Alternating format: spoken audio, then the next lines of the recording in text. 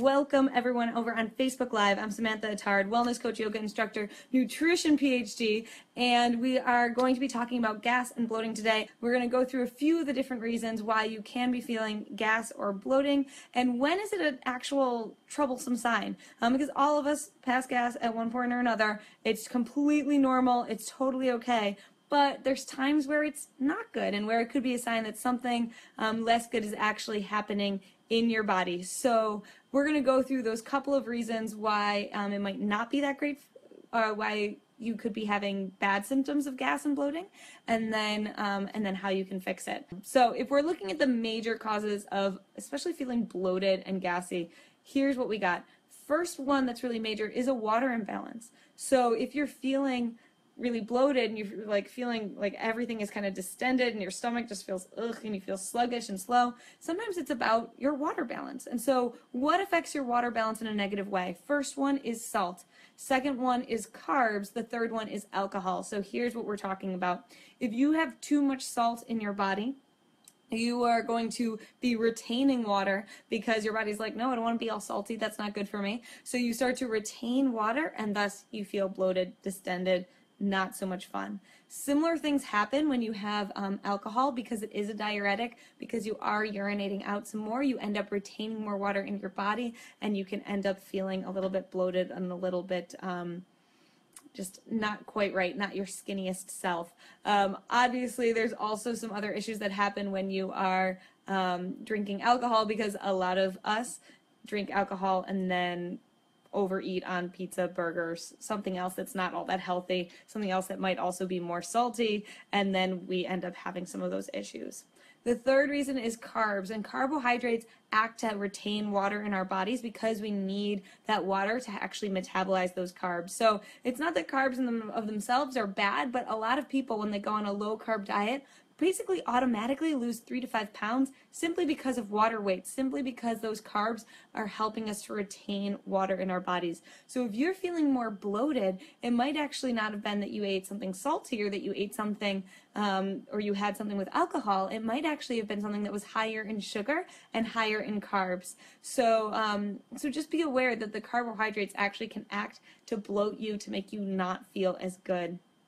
Another thing that can be happening is an intolerance. So if you're feeling bloated or if you're feeling gassy, it might be that you are intolerant to certain foods in your diet and you're not able to really process it correctly. So the easiest example to give is lactose intolerance. So lactose intolerance, you don't have an enzyme needed to break down the sugar that's in milk. So if you don't have this enzyme that you need to break down the sugar in milk, that lactose, that sugar, stays in your small intestine. And basically what happens is your small intestine's like, dude, why are you still here? You're not supposed to be here. Get out of the way. And as a result, it starts, the lactose starts fermenting, starts creating gas, and again creates this distension, this bloating feeling, as well as gas that feels quite uncomfortable. So that's what's underneath lactose intolerance, but there's many other intolerances as well that can lead to that bloating and gas. So we mentioned lactose, we mentioned gluten. A lot of people have gluten sensitivities. Any other allergies that you have, so whether it's an allergy to a nut, to fish, all of those things can lead to some of that bloating and gas. And another thing that's really important, for some people, the actual nerves in their small intestine and large intestine are a little bit more sensitive. So what this means is that when there's something in your small intestine or your large intestine and it's kind of pushing on the walls of your small intestine, you feel it more than other people. And so if you feel it more than other people, you start to feel uncomfortable and not so good. And that leads to a lot of those uncomfortable feelings. Whereas that same amount of stuff in someone else might feel completely fine and they might not notice it at all. And so what this means is that for someone like that, if you do eat a bunch more fiber, it might just actually cause you to feel more uncomfortable because that fiber is acting to bulk up your stool and basically take up more space in your small and large intestine. And so you might actually not feel better with more fiber. So if you are not feeling good, again, especially after those cruciferous vegetables, adding more fiber on top of it is not the way to go. I highly recommend looking up the low FODMAP diet if you feel like you are experiencing a lot of pain and gas, particularly after eating some things with fiber. Look up the low FODMAP diet. It looks at a lot of these carbohydrates that we don't digest very well. And again, none of us digest them all that well, but for some people, it manifests in feeling super uncomfortable and having these alternate periods of constipation and then diarrhea. It's not fun. Major contributor with irritable bowel syndrome and other issues. So if you think that could be the case, check out the low FODMAP diet. It's a really, really great solution and a really great medication-free way to help your body feel more comfortable.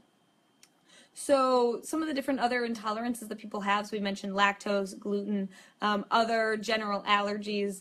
Some people have an intolerance to fructose, so the fruit and sugar can actually cause some discomfort in their bodies and in their bellies. And sugar alcohols. I get more and more concerned because so many people and so many products have sugar alcohols in them now in order to make them lower carb, but these sugar alcohols don't have, and people like them because they don't have carbs and they don't provide sugar for our bodies, but the problem is that we ultimately are not digesting them. And so because we're not digesting them, they sit in our small intestine, they sit in our large intestine, and they don't feel good, and they cause a lot of digestive distress, gas, and constipation, and other digestive issues. So definitely take a notice. More and more companies are labeling sugar alcohols on the nutrition label, so please check that out. The other way that you can see if there is a sugar alcohol in the food you're consuming is to look at the ingredients list, and anything that ends in an OL, like mannitol, sorbitol, erythritol, these are the 3 major sugar alcohols that we see. Check them out, because there are products that have 5 or 10 grams of these sugar alcohols in each serving, and my gosh, it is not doing yourself any favors. Definitely not doing yourself any favors. So how do you fix it after the fact if you are bloated from dinner or a drink or something like that? One thing you can do is to actually chew on fennel seeds, which is kind of funny. We're not used to it, but it's something that people in Indian traditions have done for hundreds of years, and it feels really awesome. So fennel seeds, you can even make a tea with fennel seeds, and there's a lot of digestive teas that have fennel and cumin and coriander. If you have the time, if you're at home, you put together a teaspoon of cumin seeds, a teaspoon of fennel seeds, a teaspoon of coriander seeds in some boiling water. It's delicious. It's wonderful. Other things you can do is eat some candied ginger. Super delicious, but this candied ginger, again, helps wake up all your digestive juices, can help you feel a little more settled in your stomach. Same, water with lemon juice can also act to kind of make things feel like they're moving a little bit more and release some of that pressure. Definitely make sure that you increase your water intake, especially if you think that you're feeling all bloated because of some water imbalance and salt issues. Chai tea is fine, but not specifically great for digestion. It's good. There's some ginger in it. There's cinnamon, clove. There's a lot of soothing spices. I wouldn't say it's like the perfect thing for fixing your digestion, but definitely is not bad, Andres. So the other thing I really want to mention when it comes to bloating and gas is that it's really important to think about how you're eating. It's really true. It's not just about what exactly you're putting in your mouth, it's about how you're eating it. So if you're someone that eats 1 or 2 meals a day, and they tend to be really large meals, you might feel a lot of discomfort after you eat because you just filled up your stomach a heck of a lot.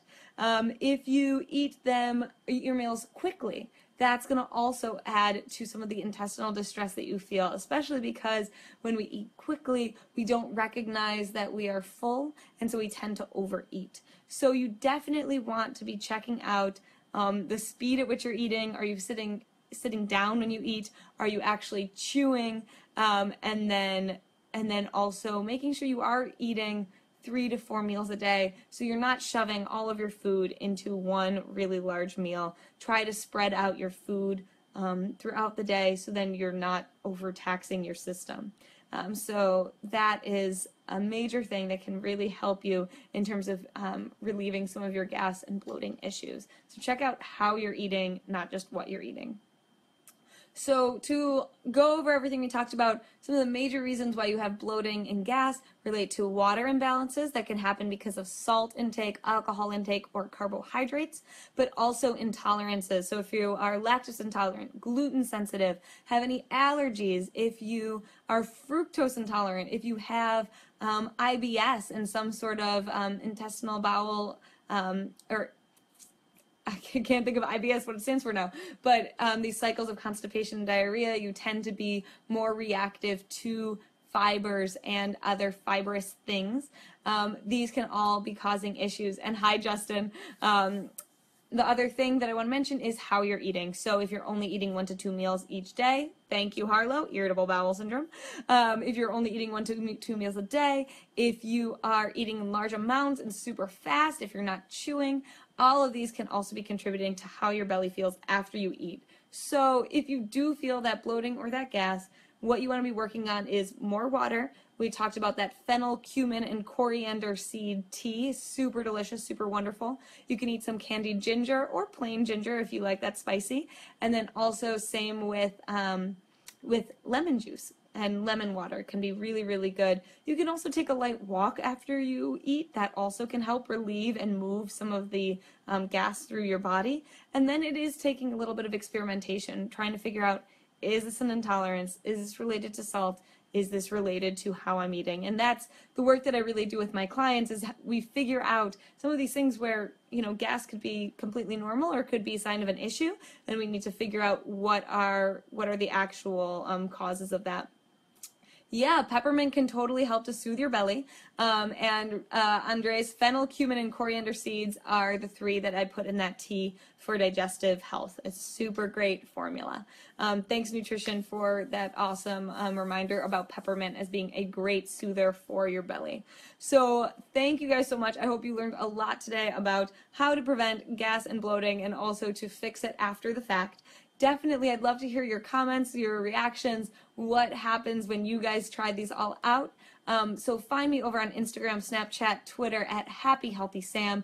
If you're not following, please do, because I think we're right at 2,000 followers, so that'd be super cool if we hit that today.